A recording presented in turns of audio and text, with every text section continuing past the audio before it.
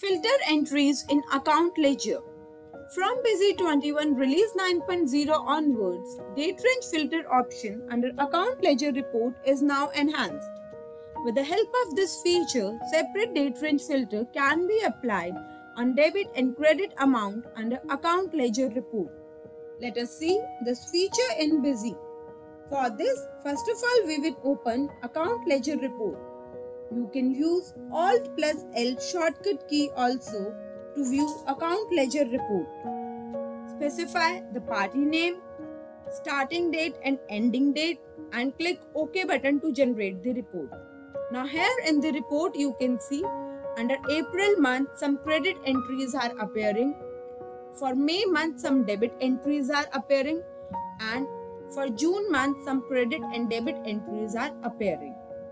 Now we will press F2 key to apply filter on this report. Now here you can see, if you want to change the default date, starting date and ending date, you can specify here.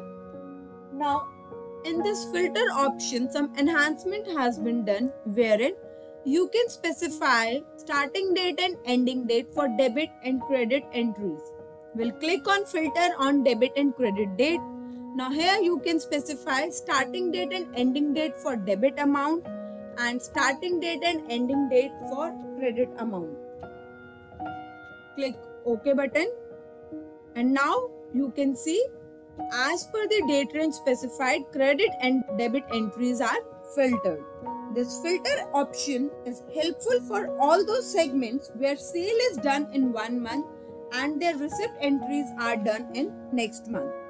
So, at the time of reconciliation, filter option will prove to be helpful for users.